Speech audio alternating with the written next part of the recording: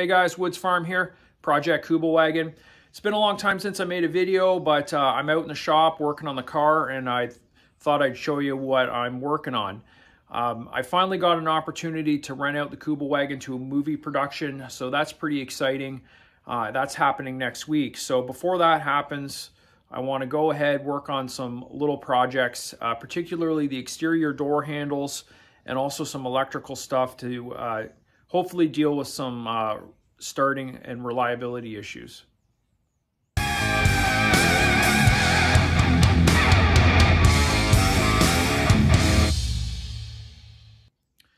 Okay, first things first, I'm going to work on these door handles. I'll show you what I've got on the go. Okay, so I started working on this project yesterday and then I realized I should be making a video. So I'm a little bit ahead, but I'll show you where we're at. So for the last 2 years, I've been just driving the car around without exterior door handles. Now, you can see on the inside, it's got the slam latch and with the handle, and essentially, I almost always operate the car with the roof down. It's just real easy just to reach in and open it up. However, it does have door handles on the exterior, so I'm gonna work on that today. So here's what the handle's supposed to look like. Now originally I had a different idea, and then I checked the reference material and I decided, well, I'm gonna try to make something more like this so it looks more correct. A little more work than I had planned on, but I think the end result will be a little bit better. Okay, so you can see the slam latch has a keyed hole, and I think that's 5/16. I've got some key stock, so the idea is to bend a handle, form a handle for the outside, weld that piece of key stock to the handle, and then thread it, and that way you'll be able to feed it through and then bolt it secure from the inside. So the basic plan of attack is to cut. This is 1 inch 3/16 flat bar. I think I'm going to cut this into approximately 5.5, 6 inch lengths. And then I've got to drill a hole in it and then make a series of 90-degree bends and then a curving bend just to get that handle shape. And then we've got the 5/16 key stock. Basically that will get sized, and one end of it will be threaded and it will get attached to the handle.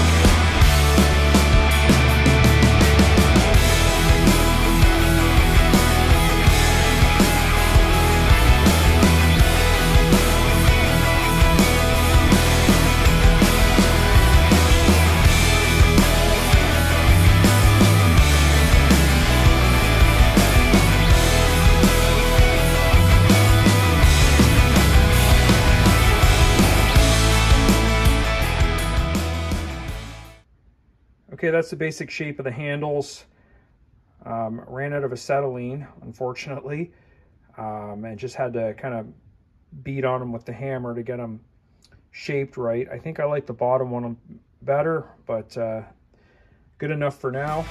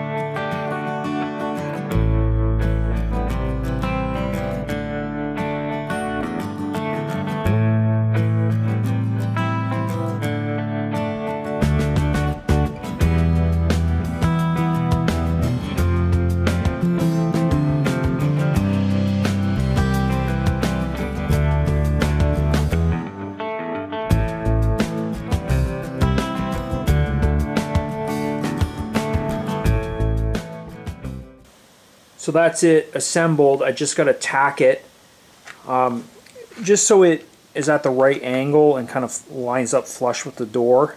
So I'm just going to put a tack in there, and then I'll take it over to the bench and weld it down and grind it clean.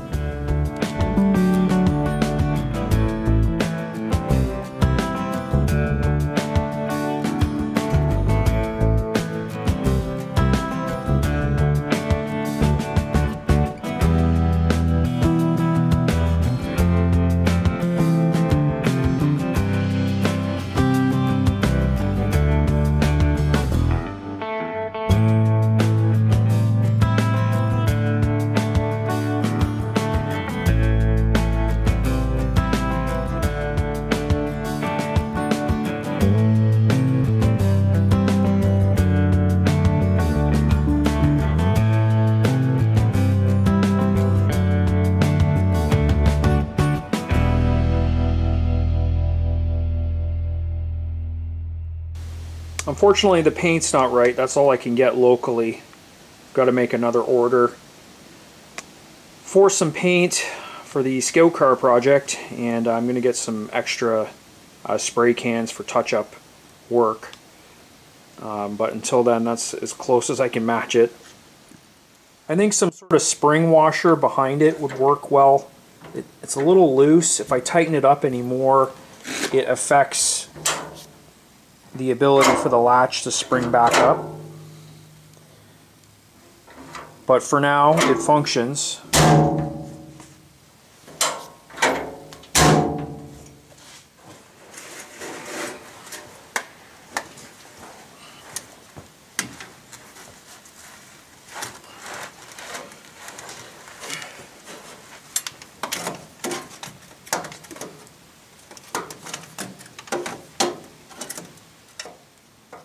Okay, so originally I had one wire coming right up from the starter button through the fuse panel at the front and right back to the starter solenoid. It was only an 18 gauge wire,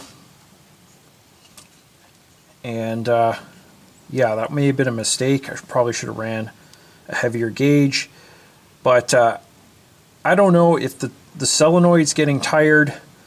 This is just a cheap starter, or maybe it has something to do with the ignition circuit. I'm not sure if I'd have to look at my old wiring diagrams, but I'm not sure if I have the ignition power and the starter button power coming off the same circuit, maybe on the same fuse. I'm not sure, but it seems like ever since I installed the electronic ignition, the flamethrower, it was doing this thing where it occasionally you'd hit the starter button and it would do nothing.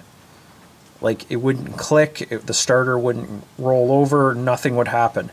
And if you push the button for a few seconds, then sometimes it would kick on. And then other times it would work. It was kind of intermittent, happened on and off. So I'm not sure. I read about hard start relays, and I looked at some wiring. I didn't buy a kit, I just got a relay and wired it myself. I've got 12 volts directly off of the battery coming off the starter itself, going through the relay back onto the solenoid, and then I used that wire that I had coming back originally, that's onto the other part of the relay. And then I had to make a ground, just I can't see it in there, there's a ground off the body. This is just a temporary fix. I don't like where this is positioned. I think it's kind of a little too exposed to the elements, and that ground off the body back in there somewhere, it's bound to fail. It's bound to get rusty and corroded and fail. But for now, I think this is going to work. Here's the other part of the project, brand new battery. This has got a 2-year warranty. I've got the paperwork, so if anything happens on the road, I'm covered. I was just using scrapyard batteries up until now. And I went ahead and I cleaned up the ground and put some dielectric grease on there. And I've got a new terminal on this side. So everything is clean in here, cleaned up. Should be giving me a lot more power.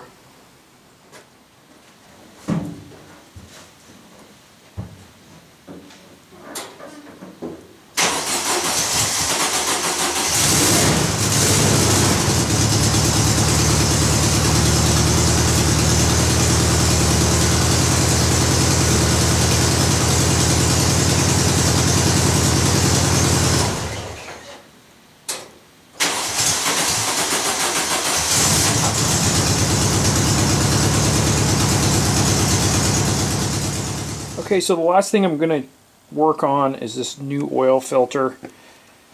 I've got it on there, but I think I'm going to reposition it. It's offset. I'm going to flip it around. So I had just a little crappy air filter stuck on the top of the carb, and last time I had the vehicle out at an event, it rattled off, got caught in down here, and I got all messed up.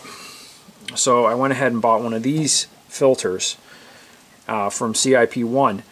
I called to make sure it would fit my carb. The guy over the phone was really helpful, and he mentioned treating this with an oil spray, and that way you can actually clean it and reuse it.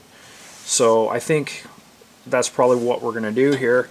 And then, like I said, I'm going to try to, there's a vent here, and I assume this is to put some vacuum on the crankcase vent. So we're going to try to hook up a tube and make that work as well. Okay, this is all I could find locally. CNN Recharger Cotton Air Filter Cleaner System. This comes with an oil and a cleaner. It talks about cleaning the filter and then applying the oil, but this, considering this filter is brand new, I think at this point we just need to apply the oil.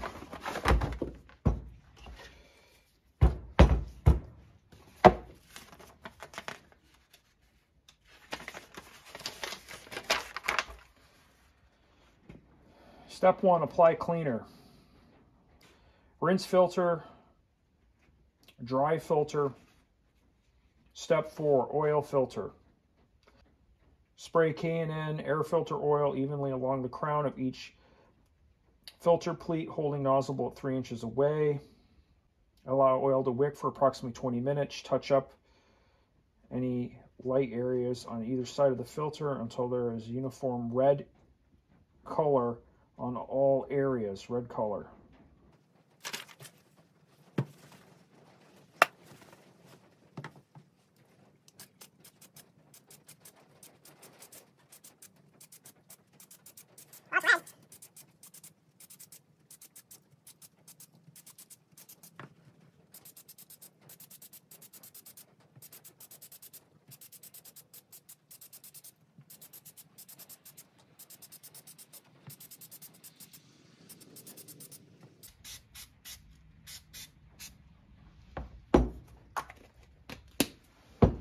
Okay, we'll give that 20 minutes.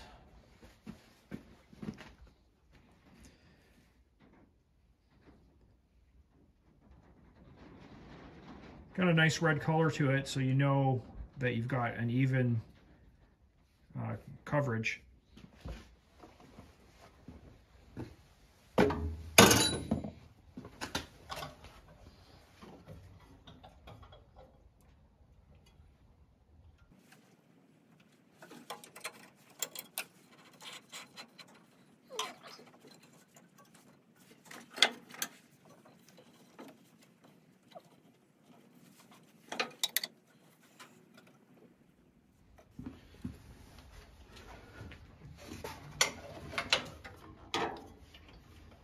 Actually, I think at the back might be a better spot for it.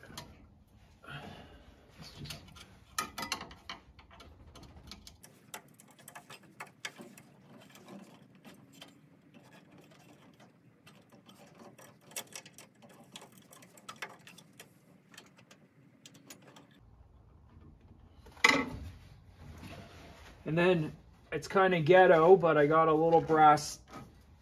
I tried a couple different things I had around to try to get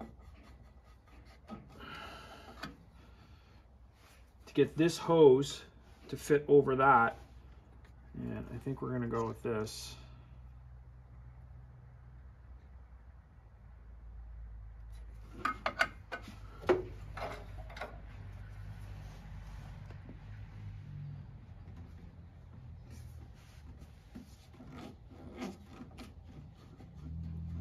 It's not bad. It's kind of a press fit right there.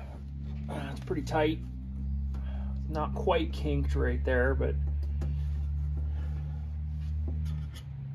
and it's just snug up on that, just press fit. I think that's good.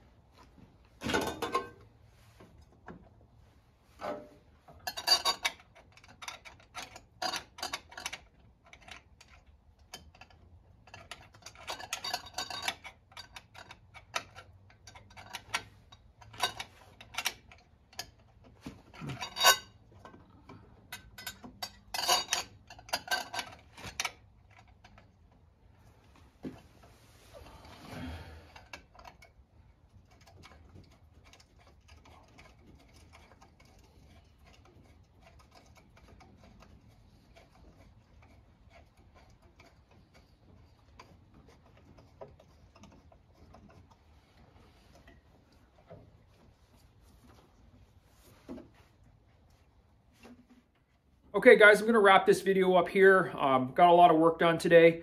Just waiting for the paint to dry on those last two door handles and then I'll install them. I've got that cold start relay put in, and when I tested it out, it seemed like the starter was a lot more responsive. So hopefully that solved my problem, but we'll have to wait and see. I also got that new air cleaner on there. Hopefully that air filter oil does its job and I'm able to service the oil filter down the road. So I'll come back and report on how well that stuff actually works. I'm not sure when the next Kubelwagen video is going to come out. It looks like very soon I'm going to be working back on the Scout car. So if you're familiar with that project, the SD KFZ 222 armored Scout car, we are going to have videos coming out on that project in the next couple of weeks when we get to back to work on it. So definitely go over and check that out. If you have any questions about the Kubelwagen, definitely leave them below in the comments. And as always, thanks for watching.